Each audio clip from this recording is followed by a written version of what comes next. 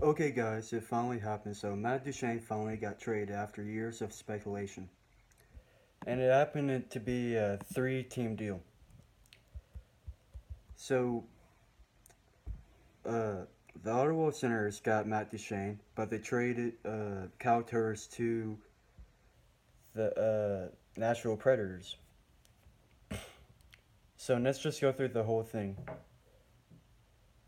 Uh, the Avalanche received defensive man Samuel Gerard, forward Vladislav Kanisov, and a second round draft pick from Nashville, and forward Shane Bowers, goaltender Andrew Hammond, and first round draft pick and a third round draft pick from Ottawa. And Cal Torres has to sign a 6-year deal worth $36 million in total with the Predators. But Duchene only has one more year off of the deal, which is a $6 million cap hit too. So what do I think of this deal?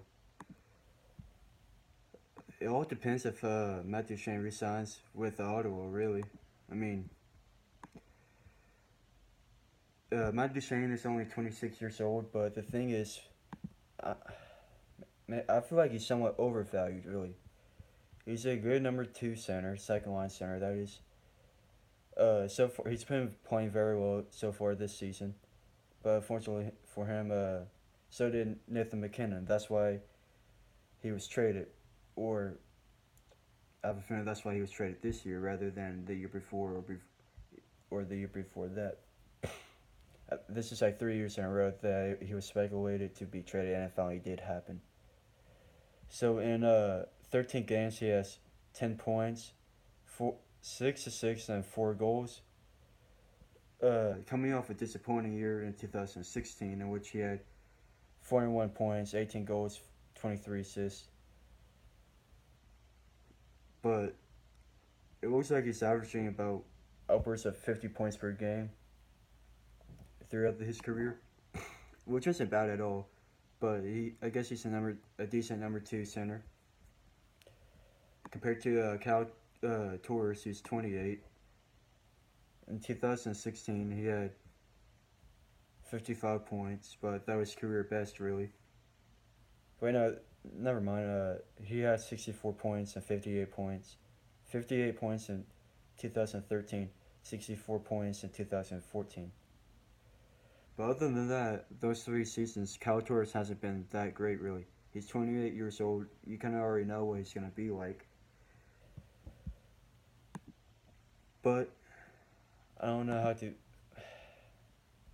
I don't think this was a good deal for Avalanche, mostly because I feel like they're just getting draft prospects.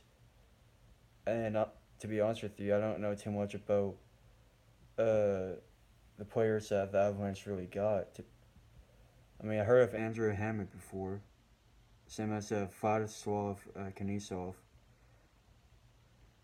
But to be honest with you, I, I don't know. I don't know how to feel about this deal compared in viewing of the Avalanche, considering that they were in the running for trading with Boston to get Brandon Carlo, and he looks like a very good defenseman. So I don't know how to think about this. I really like it on the Nashville terms of things because again, they really need a second line center. I mean, they have Ryan Johansson. I'm trying to remember who they took away from Pittsburgh.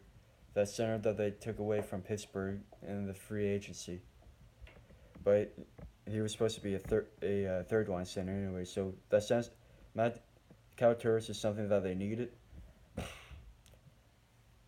Uh, he's not. He's more of a defensive center anyway, but Cal Turris is. But I don't know. Another thing about Matt Duchene is his. I mean, when I say off the ice antics isn't the right word, but there's a reason why Colorado wanted to trade him so badly. Maybe because of locker room issues. I don't know. So that's something to worry about. But with that said, as in right now, I have a feeling that Nashville is probably gonna be the man. I just have a feeling that Nashville's gonna come out. Nah, actually, never mind. I feel like the Ottawa Senators came out on top here because they traded a defensive center for basically Matt Duchene, gave up a first round draft pick who looks like they're going to be at the playoffs. Even though it's supposed to be a really good draft and a deep draft. But if they resign not Nathan McKinnon, Matt Duchene, I have a feeling that they're going to win this trade. But thank you guys for watching. Please like and subscribe and don't forget to share the video. Thank you.